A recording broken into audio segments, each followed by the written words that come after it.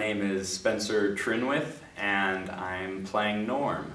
He has a hard time finding his words, and he's also someone that really lacks a connection with someone. I think that he feels very alone and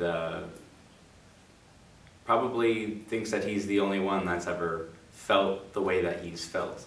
And that's what's so beautiful about the connection between Norm and Jason, is that, you know, they come together and you really see the start of a really beautiful bond.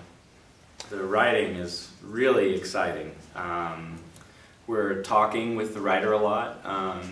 He was Skyped in to one of our readings, which I think is really awesome. I love that we get that resource, because I feel like a lot of times it's, I don't know, I feel very lucky to be working on an original script.